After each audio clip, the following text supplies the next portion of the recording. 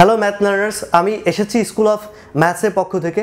তো আমাদের GRE জিম্যাথ, IBA, bank job and BCS এর বিভিন্ন ধরনের ম্যাথসের ভয় দূরীকরণ কার্যক্রম চলছে, যে আমরা কত সহজে ম্যাথসগুলো করতে পারি বিভিন্ন ধরনের ট্রিক্স নিয়ে, বা বিভিন্ন ধরনের শর্টকাটস প্লাস প্রচলিত ধারাও ম্যাথস করে অনেক কিছু ভালো মতো ডেভেলপমেন্ট করা যায়। তো আপাতত আজকে এমন এক বিষয় নিয়ে এসেছি আমি, যেটা দিয়ে আপনি খুব সহজে অনেক ধরনের ম্যাথস করতে পারবেন।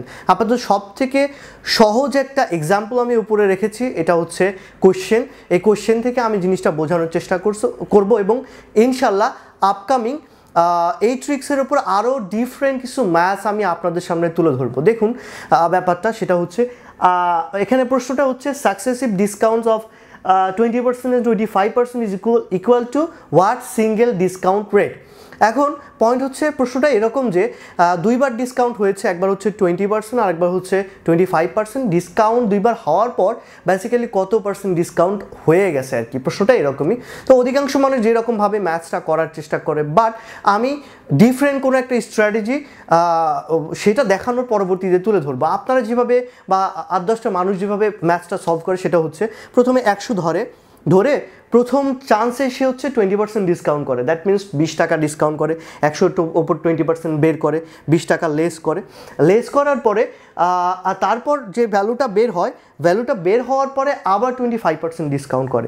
25% কার উপর থেকে? 80-র উপর থেকে ক্যালকুলেট করতে হয়। 80-র উপর থেকে ক্যালকুলেট 25% করে আবার লেস করে একটা ভ্যালু তাদের আনতে হয়। এখন পয়েন্ট হচ্ছে এটা ঠিক আছে, বাট এই অঙ্কের জন্য এটা ওকে, বাট যদি এমন হইতো যে এখানে কোনো একটা ভ্যালু থাকতো, বলা হইতো যে এই পণ্যের দামটা ছিল বা ধরেন 12,000 টাকা, 15,000 টাকা, তখন আসলে এই প্রশ্নটা এতটুকু কাজ করাটাই কিন্তু অনেক বেশি সময় সাপেক্ষ। তো আমি এখানে ডিফারেন্ট একটা স্ট্র্যাটেজি তুলে ধরবো, যেটা আপনি দেখলে অবাক হয়ে যাবেন যে এইভাবেও ম্যাথস করা যায়। সেটা হচ্ছে, আমি জাস্ট লেখার চেষ্টা করি, সেটা আপনি একটু দেখে নেন। যে সিম্পল একদম 20% ডিসকাউন্ট, আমরা বেসিক ভ্যালু ধরবো দুইটার ক্ষেত্রেই 1 যদি আমরা ধরি, 20% যদি তার সাথে ক্যালকুলেট করি যে 20% 1-এর কত হয়, এটা হচ্ছে 0.2। ধরেন কোন একটা জিনিসের দাম 1 টাকা, 1 টাকার পরে যদি আপনি 20% ডিসকাউন্ট করেন, তাহলে ওই জিনিসটার দাম কিন্তু 0.8 থাকে। দ্যাট মিনস 80 পয়সা। 1 থেকে 20% বাদ দিলে কত হচ্ছে? 80 পয়সা। তো 80 পয়সা আমরা লিখবো হচ্ছে 0.8। হ্যাঁ, 80 পয়সা লিখবো আমরা 0.8। ব্যাপারটা একটু ভালো করে বুঝে নেন। আমি এক ধরেছি প্রাইমারি ভ্যালু এবং 20% ডিসকাউন্ট করলে 20% মানে হচ্ছে 20 পয়সা, যেটা আমরা 0.2 লিখি, এবং 1 থেকে 0.2 বাদ দেওয়ার পর হচ্ছে বেসিক্যালি 0.8। দ্বিতীয়বারও সেম একই রকম কাজটা আপনাদের করতে হবে, সেটা হচ্ছে 1 ধরে 25% লেস করতে হবে। দ্যাট মিনস 1 থেকে 25% লেস করলে, দ্যাট মিনস 25 পয়সা লেস করলে আপনার সেটা হবে 0.75। হ্যাঁ, এখন আপনাকে যে কাজটা করতে হবে সেটা হচ্ছে এই দুইটা গুণ দিলে আমাদের ভ্যালু এবং আমাদের সকল টাইপের ইনফরমেশন আমরা এখান থেকে পেয়ে যাব। তো এই দুইটা গুণ দিলে আমাদের যেটা হয়,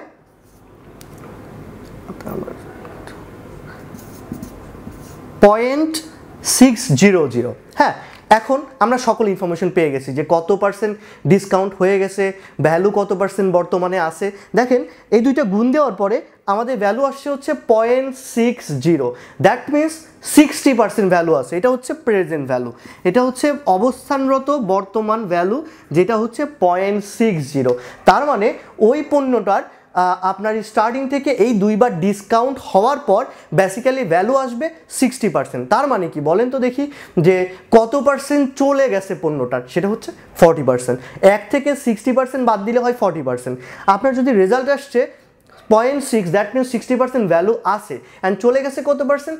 40%। তো এই সিস্টেমে আপনি আরও অনেক টাইপের ম্যাথস করতে পারবেন। দেখেন খুব সহজে কিন্তু ম্যাথসটা আমি করে ফেললাম, মাত্র সামান্য সময় লাগলো। এখানে বেনিফিট কোথায় পাবেন? সেটা হচ্ছে, আপনার যদি ভ্যালু দেওয়া থাকে, ভ্যালুটা আসলেই আদৌ আপনার প্রয়োজন পড়বে না। আপনি সরাসরি এই দুইটা নিয়ে, যেমন 20% 0.8, 20% বাদ দিয়ে 0.8 অ্যান্ড 25% বাদ দিয়ে 0.75, এই দুইটা গুণ করে কিন্তু আমরা পেয়ে যাচ্ছি। ভ্যালু হইলে সমস্যা ছিল কোথায়?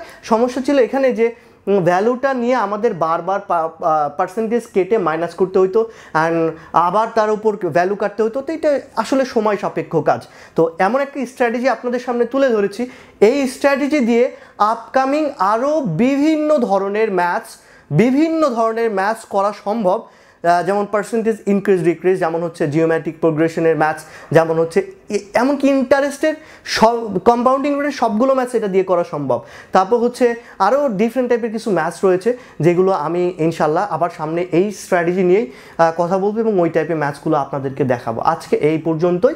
আপনারা যারা আমাদের সেশনগুলো দেখছেন দয়া করে এই টাইপের ম্যাথস আর কি আপনাদের সমস্যা হচ্ছে ম্যাথসটা সরাসরি আমাদের ভিডিওতে কমেন্ট করবেন, যেন ওই ম্যাথসগুলোর মধ্য থেকে আমরা ভালো একটা ম্যাথসের স্ট্র্যাটেজি নিয়ে আপনাদের সাথে কথা বলতে পারি, যেন ম্যাথসগুলো করতে আপনাদের সময়টা অনেক বেশি কম লাগে আর কি। কারণ আমাদের কম্পিটিটিভ করে তুলতে হলে, নিজেকে এফিশিয়েন্ট করে তুলতে হলে আপনাকে অবশ্যই চিন্তা করতে হবে যে ম্যাথস করতে জানি আমার 10 সেকেন্ডস 20 সেকেন্ডস